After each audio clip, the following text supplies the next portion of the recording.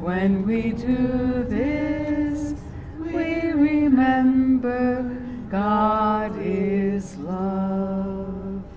Great job. You guys are pros.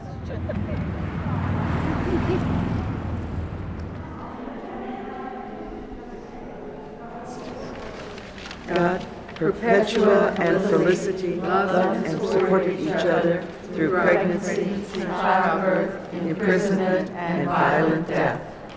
Help us support each other in times of need, and let us choose the health and well-being of the world's women and children, rather than war and violence as a means to achieve political ends.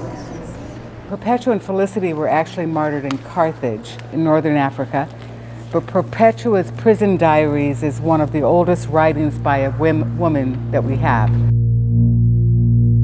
As they were led through the gates, they were ordered to put on different clothes. The men, those priests of Saturn; the women, those priestesses of Ceres. But Perpetua resisted to the end. She said, "We've come this far voluntarily in order to protect our rights, and we've pledged our lives not to recapitulate on any such matter as this." And the guards conceded.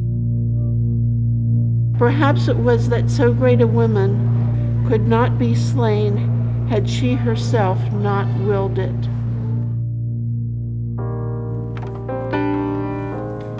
Would anyone have a brief reflection that you would like to share with the rest of the group? I was thinking of martyrs of conscience, the women who have presented themselves for ordination, the men who have supported them, Sister Joan Chittister, who refuses to speak anything but her own truth, and they have given their lives in a different way. But I think we need to keep them in our thoughts and prayers too. God, you help Perpetua find courage by guiding her in her dreams.